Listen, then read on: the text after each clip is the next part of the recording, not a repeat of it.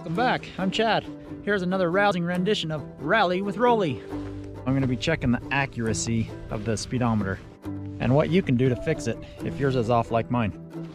I'm thinking the speedometer's off about 10% through the whole range of the speed. So at 50 miles an hour, when the display's reading 50, I believe I'm going closer to 45. When it's reading 60 miles per hour, I believe I'm going closer to 54. 70 would be 63, and if the speedometer says 80, I'd be going about 72 miles an hour. I've had the speedometer on this bike up to 83 miles an hour, but I think I'm only going around 75 miles an hour. I've got the Speedbox app downloaded to my phone, which I'll be testing the accuracy of the speedometer and adjusting the calibration on the speedometer to match the Speedbox app.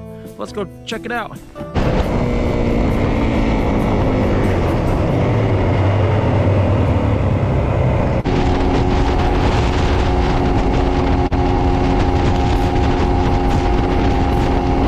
To change the calibration of the speedometer, this should be relatively easy.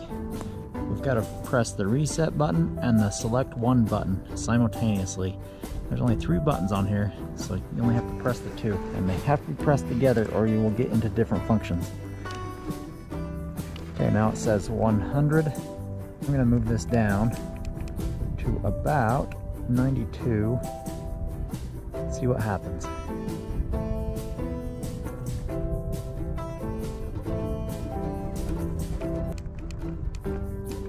All right, let's take another speed run, see where we're at.